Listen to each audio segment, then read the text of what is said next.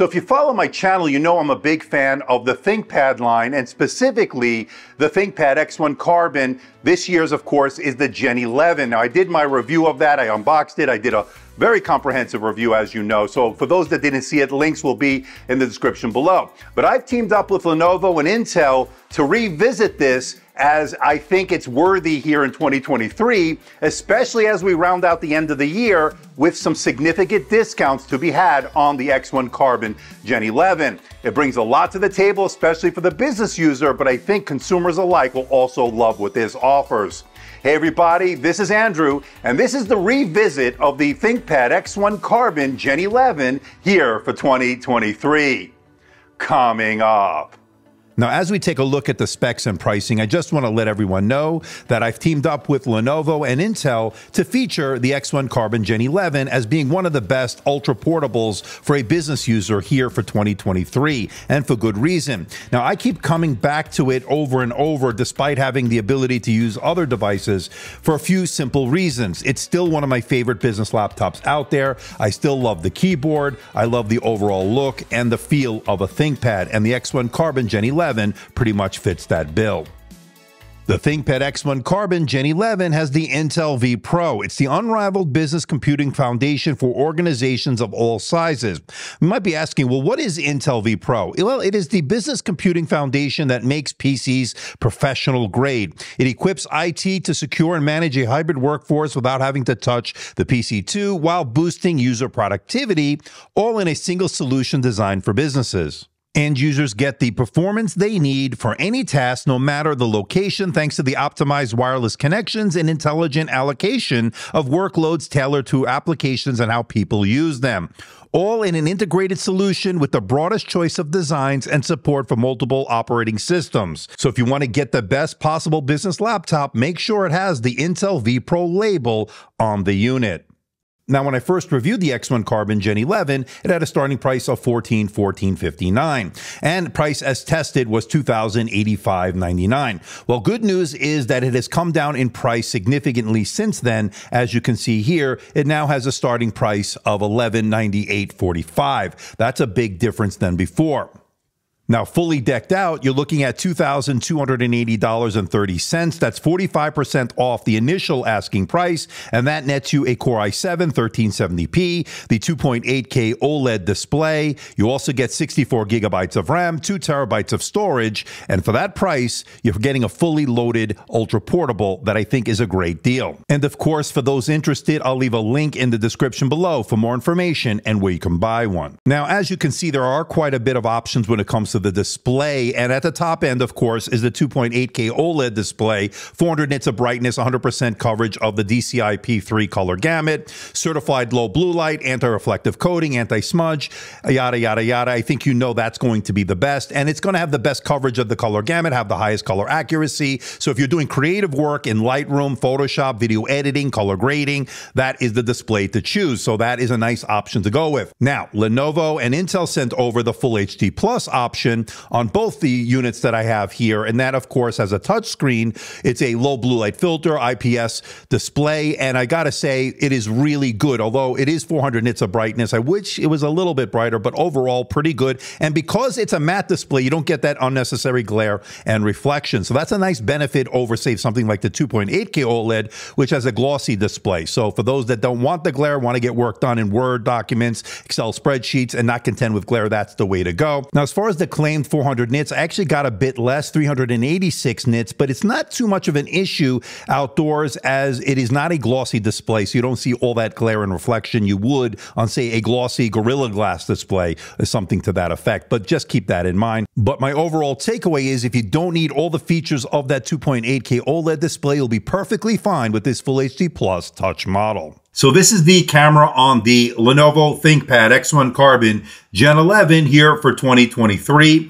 What we have here is a 1080p camera, 30 frames per second. That is, of course, good for your Zoom calls, good for your work from home needs, hybrid work needs. It's also an IR camera. That means you can log in with face recognition with Windows Hello. There's also a fingerprint scanner. The power button doubles as the fingerprint scanner, allowing you to log in as well. Now, as far as the studio effects, you have the auto framing as you see here. We've seen this before. You got the eye contact, a little bit of a creepy mode, of course.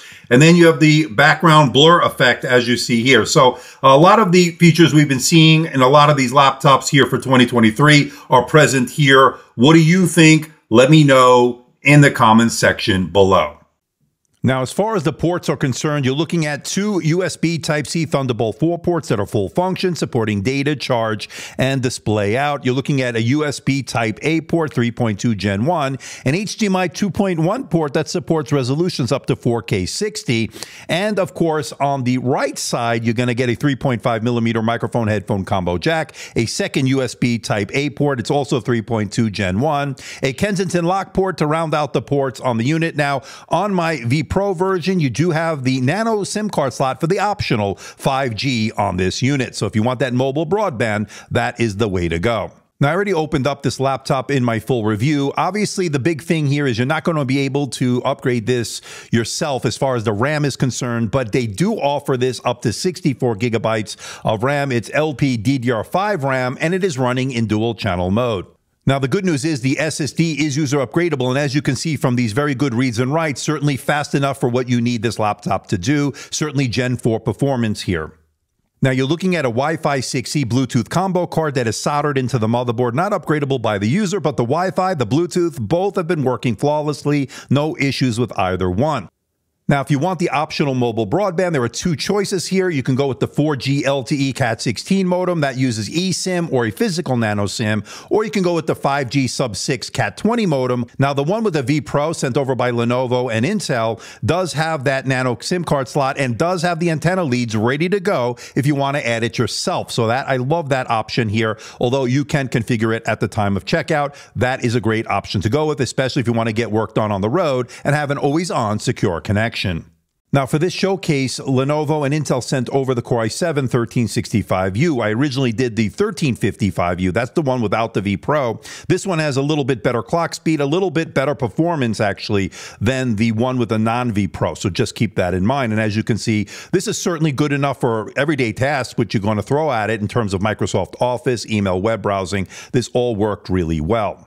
And this vPro version is seeing good single-thread and multi-thread performance, as you can see from the Cinebench R23 results, meaning you're going to be able to do Microsoft Office, email, web browsing on the road with this ultra portable. Everything will work out really well. The overall experience will be very good. Now, of course, don't expect to do 4K high-end video editing on this. This is not what this is designed to do. But if you need to bang out a Word document, bang out some spreadsheets and so forth, this will certainly do very well in that regard.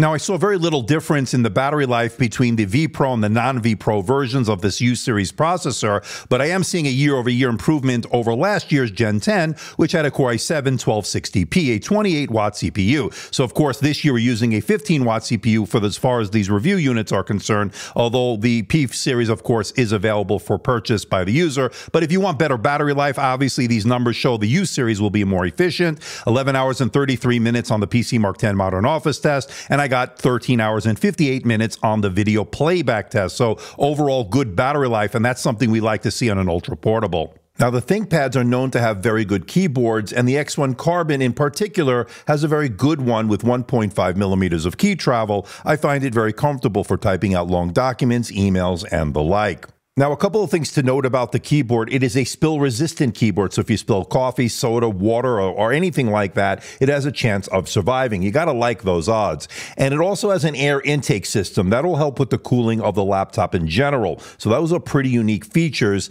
And it also has a really good backlight. It's a multi-stage backlight that allows you to get work done in a dark room or a dimly lit environment. And having the white LED backlight against these dark keys really is easy to see the contrast. So that is working out really well. Overall, this is an excellent keyboard for getting work done. Now, when it comes to the pointing devices, you actually have two on this laptop. You have the trackpad and the track point. The trackpad is a precision trackpad that is good for two-finger scrolling and doing all the gestures. Everything works as you'd expect. The track point, which is an inherent part of the ThinkPad DNA, allows you to do a lot of precision scrolling and stuff like that, or in a limited space, say an airplane, seat back tray and stuff like that. That works out really well. So you have a couple of choices here, and I like that. And I would say at the end of the day, the keyboard, the trackpad, the track point all work in tandem to allow you to get work done as far as productivity tasks and so forth. So it really is overall a good experience when it comes to those things. Okay, let's wrap it all up. And my overall takeaway is the ThinkPad X1 Carbon Gen 11 here for 2023 brings a lot to the table, especially if you want to get productivity work done in a package that's thin and light, easy to take with you on the go. I love the optional mobile broadband. I like the different display options, including the privacy guard for those that need it. Other options, of course, being the 2.8K OLED display for those that need to be more creative, have a better coverage of the color gamut, better color accuracy. You'll definitely have it. But if you want the better battery life, go with the one that I have here, the Full HD Plus 1920 by 1200. It's a touch display and it worked perfectly fine. It will be more efficient and give you better battery life. So you really get a complete package here with the ThinkPad X1 Carbon. Is it perfect? Of course not. There are a lot of things I would like to see, such as a higher refresh rate option, a 4K plus option. Maybe they'll bring that back, who knows? And you do really get a lot for your money here, and especially at a reduced price right now. Again, for those interested, I have links for everything in the description below. And I want to thank Lenovo and Intel for sending over this unit and for sponsoring today's video. Hopefully you enjoyed it. Let me know what you think about it in the comment section below. Let me know what you think I can do as far as different kinds of things going forward. I am always curious to know what you think. So till then, I'll see you next time, everybody. Have a great rest of your week, and I'll see you soon. So please hit the like button, please subscribe, please share this video. Don't forget to leave a comment in that comment section below. Let me know how I'm doing. Let me know if there's a device or something out there you think I should review. I'll do my best to try to make that happen. Don't forget to follow me on Instagram, Facebook, and that platform formerly known as Twitter. So until next time, this is Andrew, and I'll see you in the next video.